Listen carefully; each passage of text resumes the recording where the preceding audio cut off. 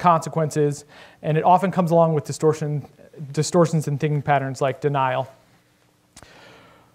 Primary, the first one, primary just means that it is not caused by something else. It can be influenced by a mental illness, anxiety or depression, for instance. It may even have been the reason a person started using, maybe to mask those symptoms. Often you hear people talking about self-medicating. However, if you take care of the mental health condition, the addiction will continue to persist.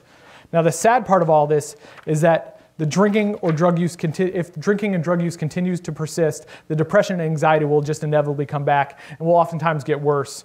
Sadly, those who have mental health and substance use problems will need to address both the mental illness and the addiction, and if one is left untreated, the other one will severely affect the other. Chronic means that it just does not go away. The disease may be put in remission, people do it all the time, but as of yet, there is no brain surgery, no pill, no therapeutic tool that will cure addiction. And progressive means that it just does not get better. It gets worse and worse.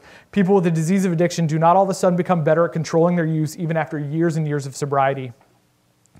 This disease, if untreated, is potentially and often fatal. And we're going to focus more on the progressive and the fatal components because herein lies the connection to suicide. Let's quickly just kind of take a look at the biopsychosocial symptoms that occur in middle and late addiction. I want people to notice how similar these symptoms that I'm going to be talking about here are to the risk factors and the warning signs that I'm going to talk about a little bit later. I hope that many of you leave here thinking that I was redundant. It's going to appear that as if I'm repeating myself a lot in this presentation because a lot of the side effects for drug and alcohol are exactly the same as the risk factors and warning signs for suicide.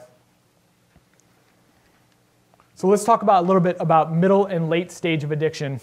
All right, it's important to note that these are just themes. You do not have to meet all of these criteria to be any one particular stage.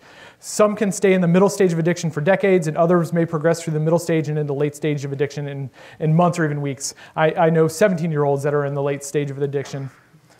In the middle stage of addiction, some common using patterns are that the person starts to lose control of how much and how often they use. Once they start, it's hard to predict how much they're going to use and what their behavior really is going to be. This is why people who are in late stage of addiction get multiple DUIs. They start out telling themselves they're not going to drive or they're going to stop at 2 drinks. And at the end of the night, they've gone well beyond those limits and are behind the wheel again. Their behavior has become unpredictable not only to the outside observer, but to themselves as well. They build up tolerance to the drug. Tolerance just means that it takes more of the drug or a stronger dose of the drug to get the same high.